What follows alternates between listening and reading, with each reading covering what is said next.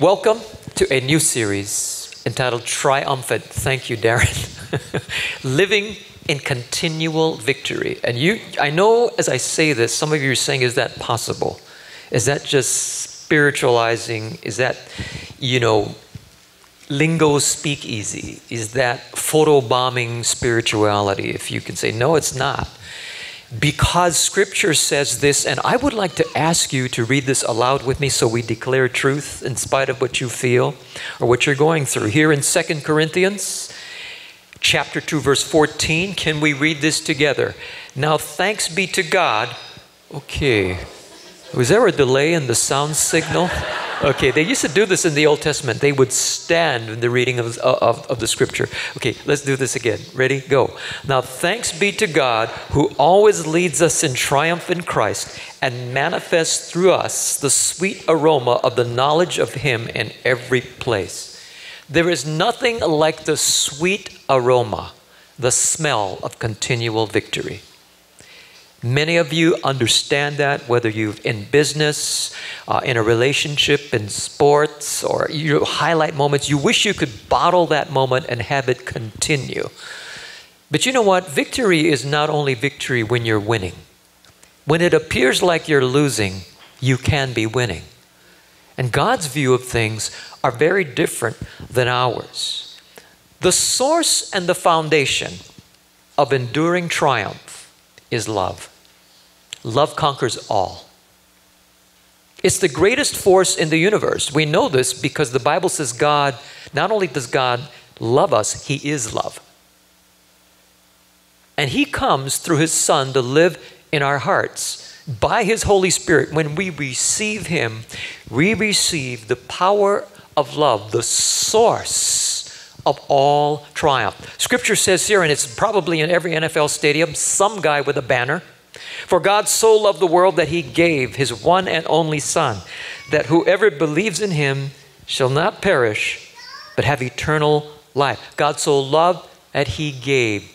I mean, this is incredible sacrifice. The author goes down in 12 chapters later, greater love, Jesus is saying, is no one than this, than to lay down one's life for one's friends. The Scripture says our greatest enemy is death.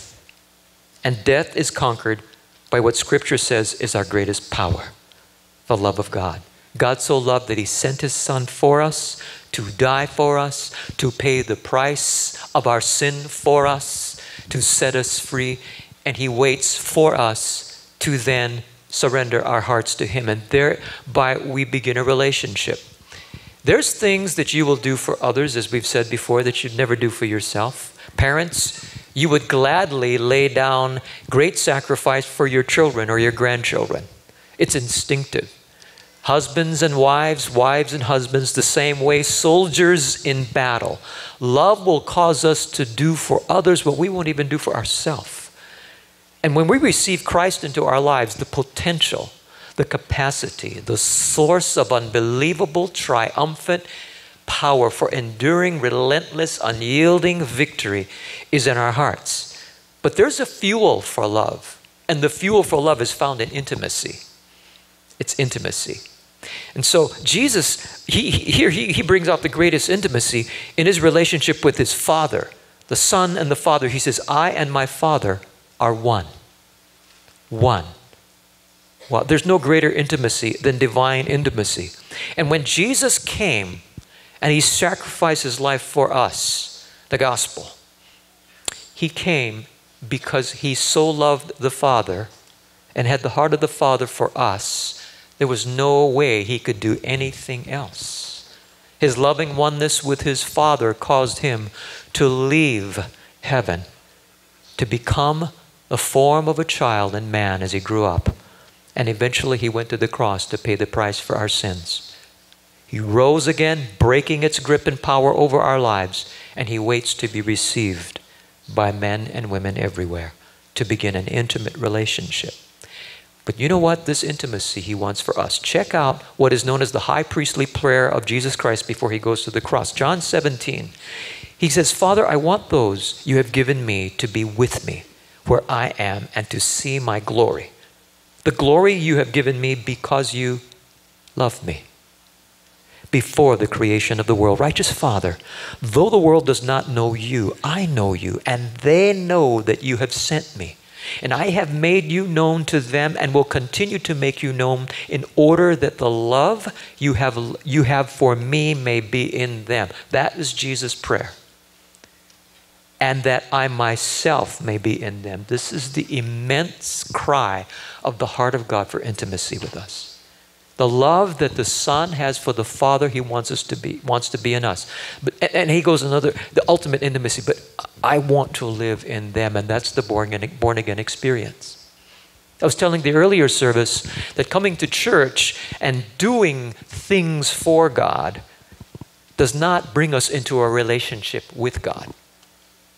In a religious society where the gospel has been watered down, we must remember that Jesus Christ, the Lord, must be personally received into our hearts. And He must be made Lord. And we then give our lives to Him. See, Jesus didn't just come to give us a blessing. He came to give us Himself. And what He looks for is for us to give of ourselves to Him. It's a mutual intimacy. There's no fun in loving somebody who don't love you back, right? Even though Jesus calls us to do that we might illustrate the love of God to others that need the love of God.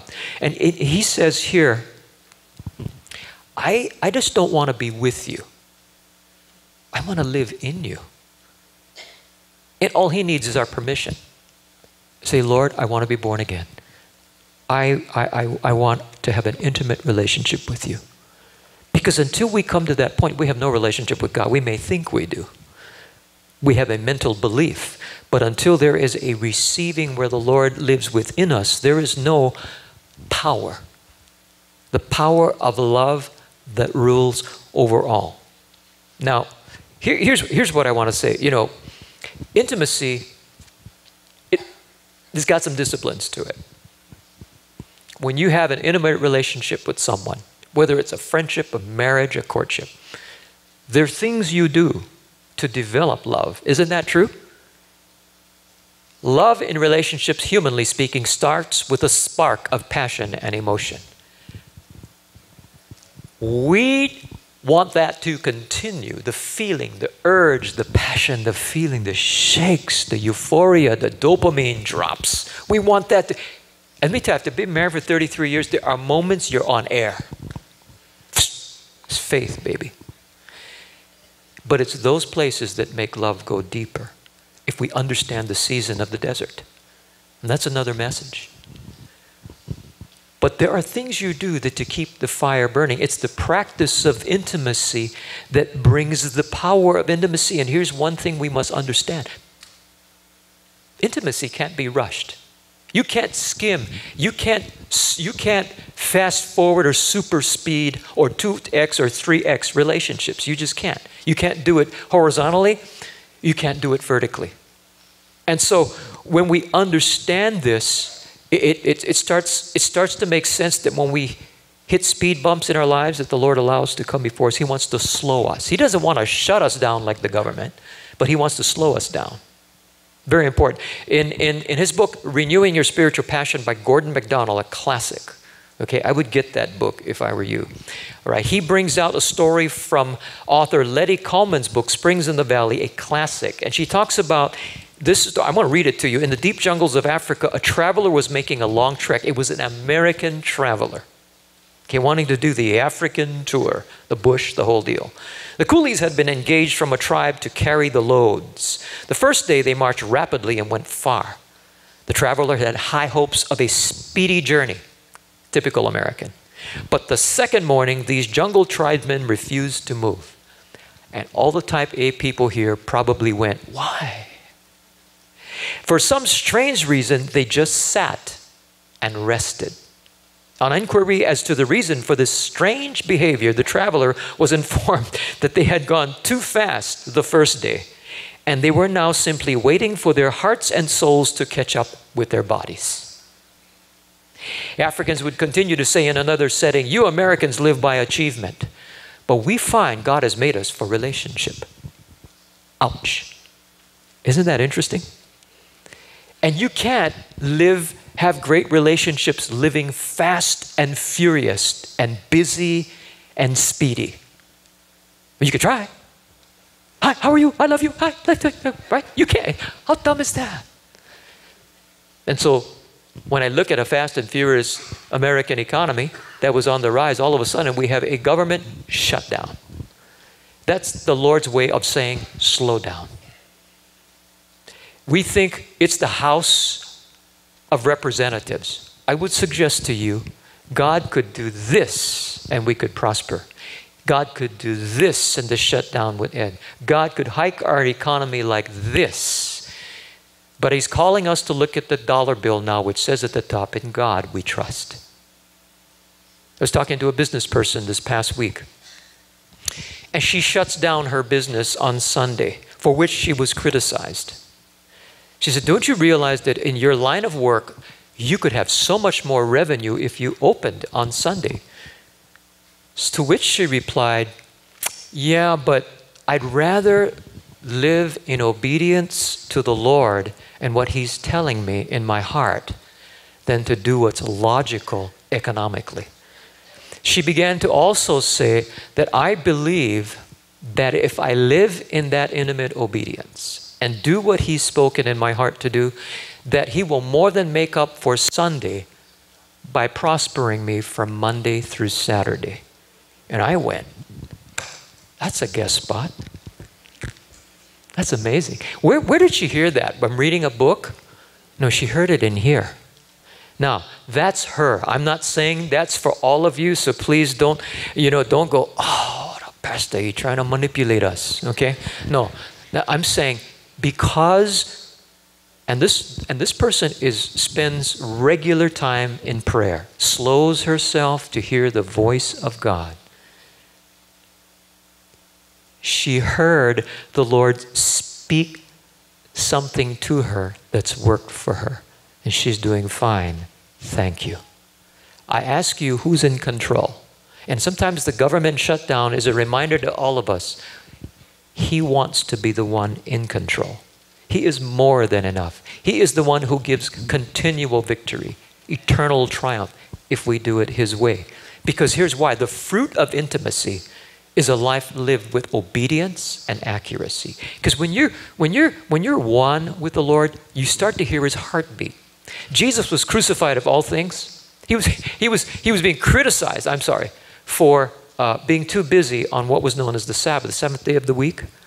They said, you're doing religious works, Jesus, on the Sabbath.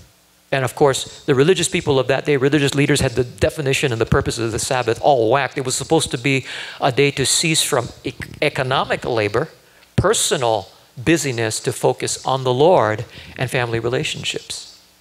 And so Jesus was doing that. But see, He was being criticized. And so this was His defense. This was His defense. He said to them, my Father is always at His work to this very day. And I too am working. For this reason, they tried all the more to kill Him. What? See, because breaking the Sabbath wrongly, the outcome was death.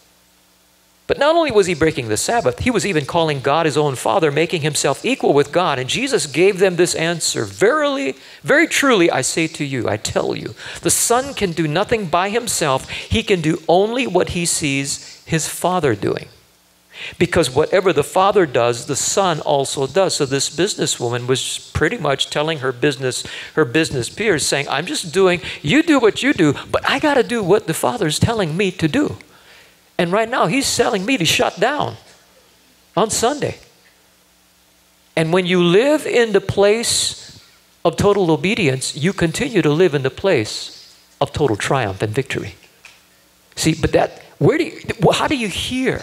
You hear by slowing down and having regular times with the Lord in prayer. People have asked me, how for 40 years have you just continued to love the Lord and grow? And in the minute, I tell them, you know what the number one reason is? Just regular time with God. Prayer. Not the Word. That's second. The Bible's clear. We can know about God through the Word. But it's through prayer and really spending time communing with the Lord, talking to Him, letting Him talk back to you. That's where it happens. And there are times the Lord will sovereignly reveal Himself to you. If you're faithful, there are times God breaks out into your soul. His voice becomes clear. His presence can be felt. But most of the time in my life, that hasn't been the case. I have felt nothing. I'm not one of those highly emotional people. Some people, they just start praying and they start seeing visions and weeping. That's not me. But I understand that the Lord is always there by faith. He's always listening. He always loves me. He's always talking to me. So for 40 years, I said, Lord, continue to teach me how to discern your voice, to live your direction. Because when I live in the place of obedience, I live in the place of victory. Even though all hell may seem to break loose, if I know I've hearkened to your leading, it's good. See, that's why we tithe. When you live, you go, wow, where did that come from? Jesus talked about money more than any other thing other than love in the Bible. Sometimes we are afraid to talk about it. No, I'm not going to be afraid today. I'm going to say this. See, that's why for times like this, when you tithe, you have invested the 10th of your income. That's a hedge of protection around you. And the promise of God, because He loves you, and you've tithed because you love Him, there's an intimacy and a peace that passes all understanding. And you don't worry, because here's what the Scripture says. The government is on His shoulders. I'm sorry. And when we look up, guess what? God don't shut down. He's in charge, not the House of Representatives, not our president. He's in charge. And when we live in the zone of obedience, that's where the tithe says. It's not an option. It's to remind us we give because we love Him, because we remember He loves us. And now these are the times where the promises of God and the grace of God kick in. Are you listening? Huge.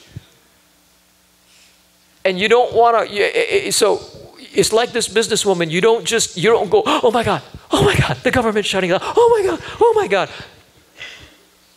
No, see, when you have these regular times with the Lord, there's these random breakthroughs. And when hell seems to break loose, you go, it's good. God is in control. He loves me. I love Him. I'm doing the best I can, living in the way He told me to live. It's going to be fine. But here's what I got to do. I got to take what I got and go share it with the unreached. I got to go share it with people that don't have that peace. Because when we have His love, do you think it's right for us to keep it? I was a little weak. Let me ask again. When we have His love, do you think it's okay to just keep it to ourselves? No. And especially at this time, we need to say, look, His government, the government is on His shoulders. Psalm chapter 37, a familiar passage, tells us this: take delight in the Lord, words of King David. He will give you the desires of your heart. Commit your way to the Lord. Trust in Him and He will do this. He will make your righteous reward shine like the dawn, your vindication like the noonday sun. This is one of my favorite passages of Scripture, but it fits today. The original language really means this: as we put our delight in God, He will cause His desires to be our desires. There's a transformation and a transmutation of our soul. And that's intimacy. It's like when I married Faye, Faye married me, I took on a lot of her passions and desires, and vice versa. Because that's what connection does. And when we connect with the Lord, we grab more of His heart, and all of a sudden, the things we were afraid of that we didn't want to become or do before, we want to, because the Spirit of God is working a work of inner transformation. And that connection of love and relations. A lot of you spouses that are married, you start acting like each other. Gestures, facial expressions. It's really funny, you know. I will stop. People start mimicking people that they're very good friends with, and they don't really realize they're doing it. There's a transformation and a transformation and a transference in intimacy. And the Scripture says here, we're just taking on the desires of God. Now, I'm going to meddle today, just for a moment. I did it in the first service and they survived. Every end of September to the end of October, pastors in Hawaii notice there's a tremendous attendance drop in churches. We have our ideas as to why it is, but we know there comes a tremendous distraction that hits during that 1 month period. I've tracked it. for years. And generally is because we get distracted with many things, but we forget the main things that are disciplines of intimacy that keep us connected. There are 168 hours in a week, unless the Lord has changed that recently and didn't tell me. Many families with young kids in sports, they'll go 10 hours a week in practice, another 2 hours for a game. So that would be 12 hours. You know where I'm going with this. Some of you are sharp. You're going, hurry up, okay? No, I'm going to slow down like the coolies.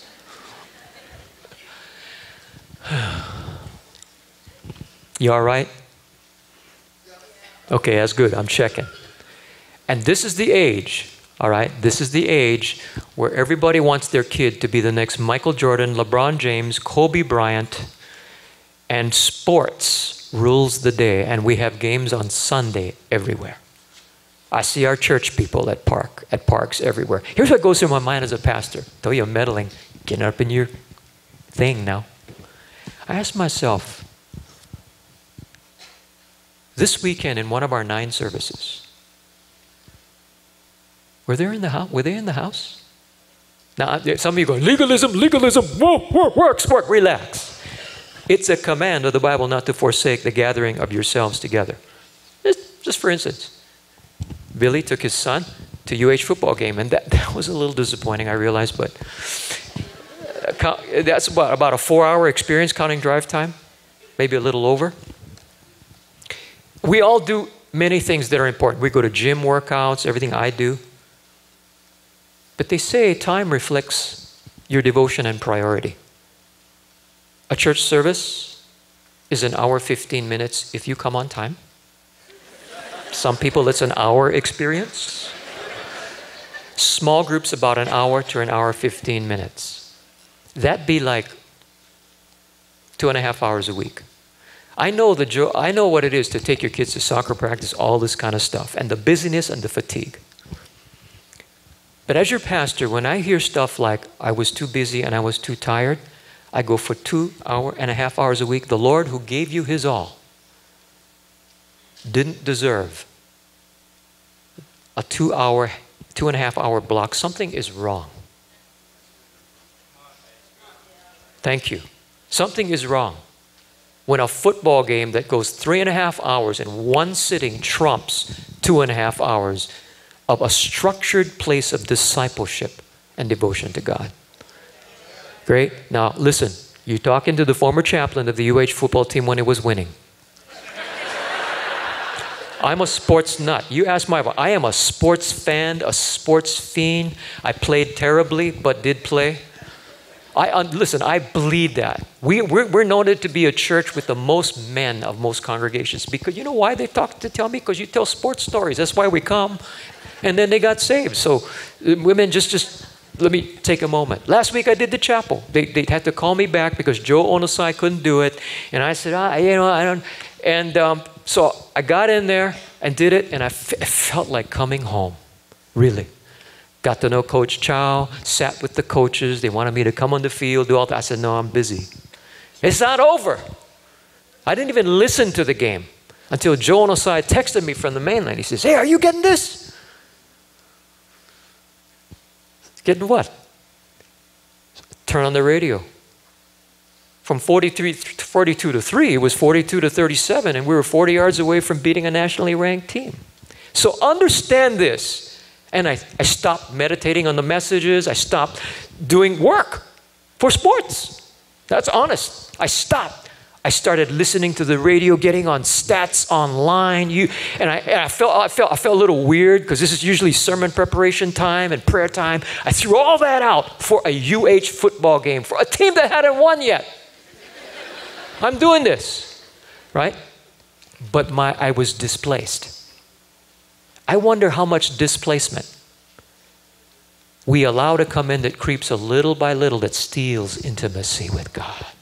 Ooh, live. And watch this now. Here's what went through my mind. You see now, you spent 4 hours with the team last week before they played Fresno State. Well, counting preparation. now you're also listening to the game. This is the thought that came to me. Not that this being legalistic.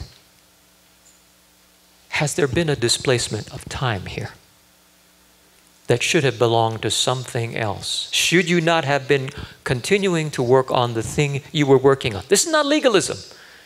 But I'm saying, look, add it up. 4 hours of UH football, plus I'm all excited because they might win this game in what is an absolute miracle, and my ears are really, because the volume thing was, something was wrong with the volume thing on my computer. So I was like this. I was reduced to this. Don't let yourself be reduced to that. He gave his all. Train your children. We will fight to get to group. We will fight to serve. We will fight to share our faith. We will fight to be in God's house. And your children and your grandchildren will remember not what you said, but what you did. Not when it was easy, but when it was difficult. Trust me. And I think that fight needs to return, because here's what I find: the first thing that gets kicked out is church. It ought not to be. And when God says, I need to catch the attention of my church, first of all, he knows the Americans' primary value is money, so he shuts the government down. It's a slowdown, not really a shutdown. You don't want to see a shutdown. Are you listening? Can you do that? I do this all the time, all right? But I think it's time something be said in this hour. The fruit of intimacy. But you know what? There comes a time as we close today. No matter how well we're living, God has designed, like he did for Jesus, who learned obedience through the things that he suffered. There comes a time that the fire of adversity must forge a deeper intimacy in our lives. It's just the way we're made. It's just the way, the theme of human suffering, the theme of life. No one is exempt from this. And when Jesus, prior to going to the cross, knowing this is why he came, he went to the Mount of Olives where he had his regular prayer times, the Bible says. And his disciples followed him. And on reaching the place, he said to them, pray that you will not fall into temptation. He withdrew about a stone's throw beyond them, knelt down and prayed, Father, if you are willing, take this cup from me, yet not my will, but yours be done. An angel from heaven appeared to him and strengthened him. And being in anguish, he prayed more earnestly, and his sweat was like drops of blood falling to the ground. In intimacy, in his most difficult time, he was living in the place of total obedience. He would have to face something insurmountable and overwhelming, and he was in the right place. He was on his knees. And he was digging deep into that oneness for the grace of God, and angels were sent to minister to him.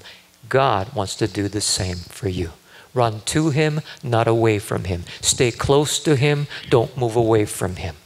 Because you, as Richard led us in worship, you are closer. It's not over. You are closer than you think. And the problem many times is at the heat of the heat, we pull back. And we're more comfortable for a moment. But the Lord says, you were so close. Stay in that secret place, because there's power that's there. Power. Over one half of my staff has come from dire adversity, growing up in their past. They don't work for the church. They don't work for me. They work for the Lord because they love him. Because they understand. Mostly all of them, I would say all of them could have jobs in the marketplace. Many of them have had jobs in the marketplace, have left better paying positions, more prestigious to their family and relatives.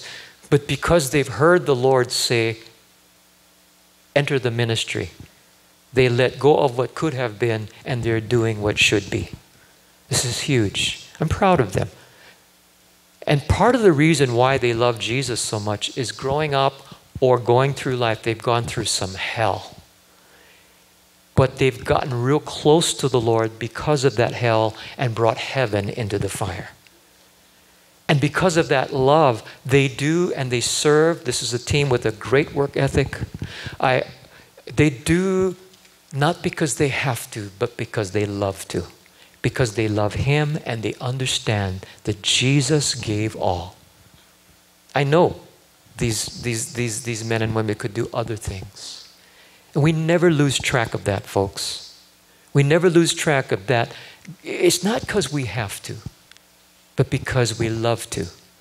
Because Jesus loved us, we get to. You know what I'm saying? I want to close today by showing you a clip. But let me set it up. Pastor Saeed Abedini, an American citizen, a dynamic, courageous pastor, is ministering to his people in Iran, where for sharing the gospel where it's illegal to do so, he was captured and put in Evin prison, one of the world's most notorious prisons. He's been tortured. He's been threatened. But he's also led over 30 people to the Lord in the process. His wife, Nagme Abedini, shares to a Liberty University convocation the story. So let me not be redundant and let the picture portray 1,000 words. Watch this. Good morning. It's great to be here.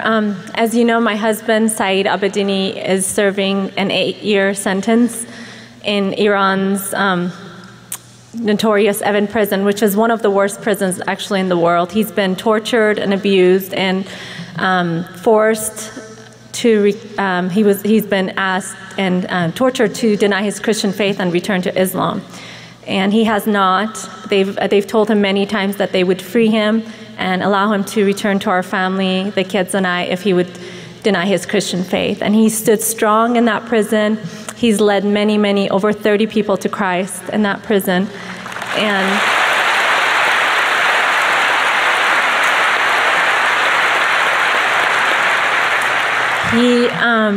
he's endured an intense time in that prison. He's been taken to solitary twice because in an attempt to break him and have him deny his Christian faith. And the kids and I desperately want him back, but we're proud that over us, he's chosen Christ. Even over coming back to us, he's chosen to stand up for his faith, and not only stand up for his faith, but to proclaim the gospel in that dark prison and bring hope, where many of those people are on death row, have long-term imprisonments. And for me to know that so many of them now know Christ, it makes it worth it. I know his imprisonment is not in vain. I wanted to share something quick with you about my testimony. When I heard about his imprisonment, I got a call in the middle of the night, and my nightmare in a way started. My whole world was taken from me. My future, my best friend, my husband, the fathers to my kids, and my whole future, finances and dreams and everything was taken from me. And I'd always feared what would happen if I lost someone, or if I would go through an intense trial, if I would question God and his goodness. And I reached a deep, dark time of despair. And I reached out to Jesus, and I've known him since I was 9. But I found I connected to him in such a deep way that not only did I not question his goodness, I proclaim his goodness and how awesome he is. And I got to drink of his goodness, and he gave me strength to stand up, and he's given me joy and peace. I've had atheists and Muslims come up to me and say, there has to be something real about your God, because this is not possible for you to stand up and have so much peace and joy and to be able to give it to us. And you know, the world crumbles under pressure, but we not only survive it, but we thrive, because only pressure allows us to even connect deeper with God, Almighty God. We have that. No religion has that. Only Jesus Christ has that. And under pressure, we are broken, and we realize our weakness, and we can connect to God, and we can receive even more joy and peace.